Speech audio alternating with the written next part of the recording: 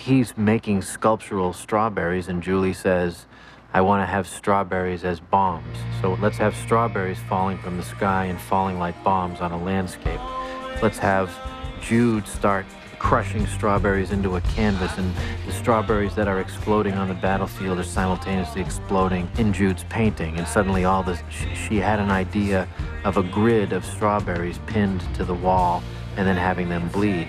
And so the question is, how are we going to execute this thing? Is it going to be a 3D strawberries exploding, or are we going to shoot this? But I wanted to shoot the strawberries, and then the production designer, Mark Friedberg, is figuring out how to rig strawberries so they bleed and they explode.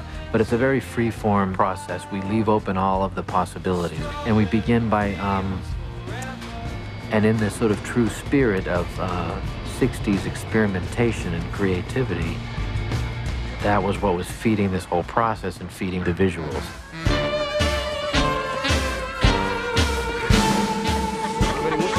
The biggest thing about Mr. Kite, I was thinking we should just put these people in an artificial kind of collage world. And Julie responded well to a frame like this, where there's a live action piece, but then there's other collaged elements. And this is a conceptual frame, and we began to figure out what it was going to look like based on these frames.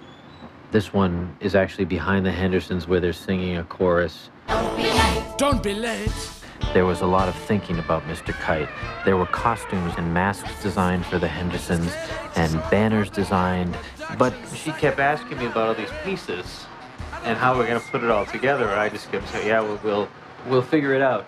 It was a almost collage-like way of putting pieces together, which liberates you from the reality of having people look like they're literally on the floor at that circus on the ground.